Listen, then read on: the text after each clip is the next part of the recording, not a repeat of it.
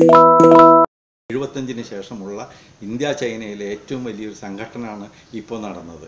ഇപ്പോൾ ഈ പാങ്കോങ് മേഖല തൊട്ടടുത്തുള്ള ഈ സ്ഥലങ്ങളിലൊക്കെ നടക്കുന്ന കാര്യങ്ങൾ ഇപ്പോഴും എന്താണെന്നുള്ളത് വളരെ കൃത്യതയോടുകൂടിയിട്ട് വളരെ സൂക്ഷ്മതയോടെ നമുക്ക് കൈകാര്യം ചെയ്യണം. അവിടെ ഞാൻ ആദ്യം തന്നെ എനിക്കുള്ളൊരു ധാരണ അതാണ്, നമുക്കൊരു ലൈൻ ഓഫ് ആക്ച്വൽ കൺട്രോൾ എന്നുള്ളത് ഇപ്പോഴും ചൈന അവിടെ അംഗീകരിക്കുന്നില്ല. ഈ മേഖല ഗോൾവാൻ താഴ്വരയിലെ actual line of actual LIC അവരിപ്പോഴും അംഗീകരിക്കുന്നില്ല.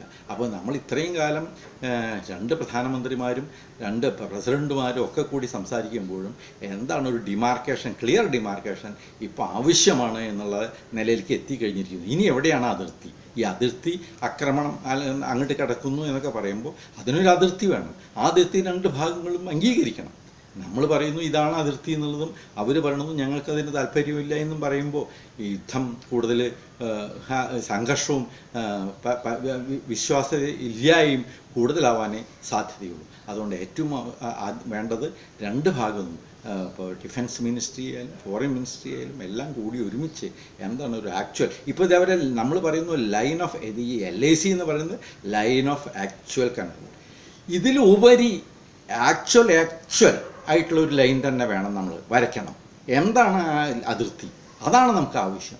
അതിനാണ് ഇപ്പോൾ കൂടുതൽ പ്രാധാന്യം കൊടുക്കേണ്ടത്. എങ്കിൽ മാത്രമേ അത് നമ്മൾ ഏതാണ് അതിർത്തി എന്നുള്ളത് അവർ നമ്മളോട് ചോദിക്കാൻ പാടില്ല, നമ്മൾ അവരോടും ചോദിക്കാൻ പാടില്ല. ഇത് LIC ആണ്, ഞങ്ങൾ അവിടേക്ക് എത്തിയിട്ടില്ല, നിങ്ങൾ ഇങ്ങോട്ട് വന്നു, ഞങ്ങൾ അങ്ങോട്ട് വന്നു. ഇത്തരം വാദപ്രതിവാദങ്ങൾക്ക് ഒരു തരത്തിലുള്ള ഒരു ഇടയും കൊടുക്കാതെ വളരെ കൃത്യമായിട്ട് ഇതാണ് നിങ്ങളുടെ ലൈൻ എന്ന് പറയുന്നത് വളരെ കൃത്യം. പണ്ട് 1914 ഉണ്ടാക്കിയ മഹോൻ ലൈനുണ്ട്.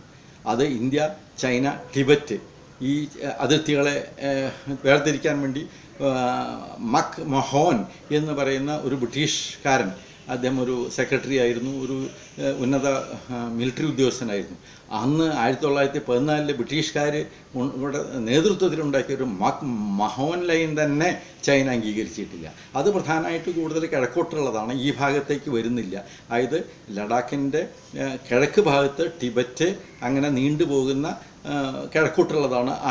പക്ഷേ ഇവിടെ അതെ ഈ ചൈനീസ് അക്സൈ ചൈനയുടെ ആ ഭാഗത്ത് മോഹൻ ലൈനുള്ളപ്പോൾ അവരത് അംഗീകരിക്കാത്തത് കൊണ്ടാണ് അവരങ്ങോട്ട് കടന്നു വന്നിട്ട് നമ്മളെ പിടിച്ച് ഈ അക്സൈൻ ചൈന എന്ന ഭാഗത്തേന്ന്. അപ്പോൾ ആവശ്യം ഇതാണ്, നമ്മുടെ അതിർത്തി വളരെ കൃത്യമായിട്ട് ഇനിയും ഡിമാർക്കേറ്റ് ചെയ്യേണ്ടിയിരിക്കുന്നു. അതാണ് ഇപ്പോൾ ആവശ്യം. ഇനിയിപ്പോൾ ഡിപ്ലോമസി ഇനി എന്താണ് ചെയ്യുന്നത് നമ്മൾ? ഇനിയിപ്പോൾ അവർ പറയുന്നു ഈ ഗൽവാൻ താഴ്വര അവരുടെയാണെന്ന് അസാന്നിധ്യം അവർ പ്രഖ്യാപിച്ചിട്ടുണ്ട്. ഇപ്പോൾ ചൈനീസ് മിനിസ്ട്രി, ഫോറിൻ മിനിസ്ട്രി വളരെ കൃത്യമായിട്ട് പറയുന്നുണ്ട്. അപ്പോൾ ഇന്ത്യയുടെ ഭാഗത്ത് നിന്ന് ഇനി എന്താണ് ചെയ്യുന്നത്? അതാണ് ഇനി മറ്റൊരു ചോദ്യം വരുന്നത്.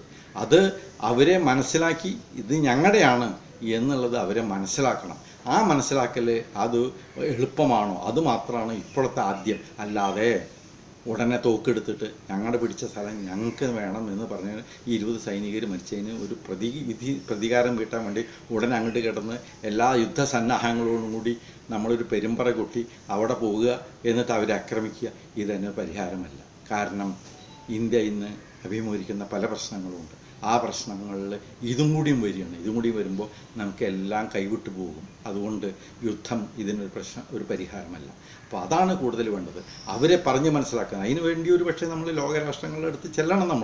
ഇതാണ് ഞങ്ങളുടെ ഈ അതിർത്തി, ഇത് ചൈനയെ കൊണ്ട് അംഗീകരിപ്പിക്കണം. അത് അംഗീകരിപ്പിക്കാൻ സാധിക്കാത്തടത്തോളം കാലം ഇന്ത്യയുടെ ഭാഗത്തു നിന്നുള്ള ഈ ഡിപ്ലോമാറ്റിക് എഫേർട്ടിന് ഒരു മെച്ചം ഉണ്ടാവില്ല. ചിലപ്പോൾ നമുക്ക് തന്നെ പറ്റിയെന്ന് വരില്ല. ഇത് ഇപ്പോൾ വീണ്ടും ട്രംപ് പറയുന്നു ഞാൻ തയ്യാറാണ് ഇന്ത്യയോടും ചൈനയോടും സംസാരിക്കാൻ.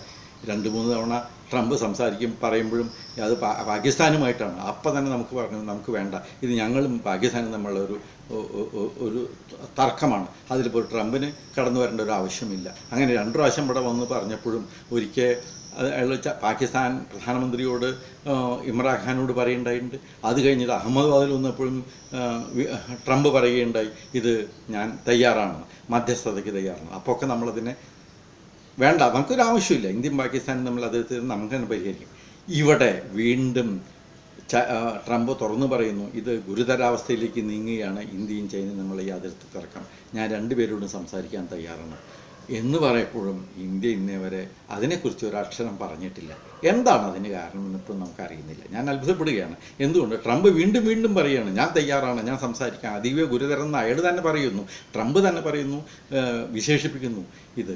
അതുകൊണ്ട് ഞാൻ അവരോട് സംസാരിക്കാം. ഇന്ത്യയുടെ ഭാഗത്തു നിന്ന് ഒരക്ഷരം പറഞ്ഞിട്ടില്ല. പക്ഷേ അതേ സമയത്ത് പാകിസ്ഥാൻ്റെ ഭാഗത്തു നിന്ന് വന്നപ്പോൾ ഇന്ത്യയും പാകിസ്ഥാനും തമ്മിലുള്ള മധ്യസ്ഥയ്ക്ക് വരുമ്പോൾ ഇന്ത്യ വളരെ കൃത്യമായിട്ട് പറഞ്ഞു അത് ഞങ്ങളുടെ തമ്മിലുള്ള ഒരു ഇതാണ്, അതിൽപ്പെട്ട ഒരു ട്രംപും ഒരു അമേരിക്കയും ഒരു ആവശ്യമില്ലെന്ന് വളരെ തുറന്ന് പറഞ്ഞ ഇപ്പോൾ ഇതിപ്പോൾ പറഞ്ഞ ശേഷം ഇന്ത്യയുടെ ഭാഗത്തു നിന്ന് ഒന്നും പറയണ്ടായില്ല. അപ്പോൾ എന്തുകൊണ്ടാണ് ഇപ്പോൾ നമുക്ക് മറ്റ് രാഷ്ട്രങ്ങളുടെയൊക്കെ ഒരു നിലപാടോടു കൂടിയിട്ടൊരു സഹായത്തോടു കൂടി മാത്രമേ നമുക്ക് ഇന്ത്യയെ അത് ബോധിപ്പിക്കാൻ കഴിയുള്ളൂ. അതല്ലാണ്ട് നമ്മളൊരു ഉടൻ ചെന്നൊരു യുദ്ധത്തിലൂടെ നമുക്ക് അവരെ ബോധിപ്പിക്കാൻ കഴിയില്ല.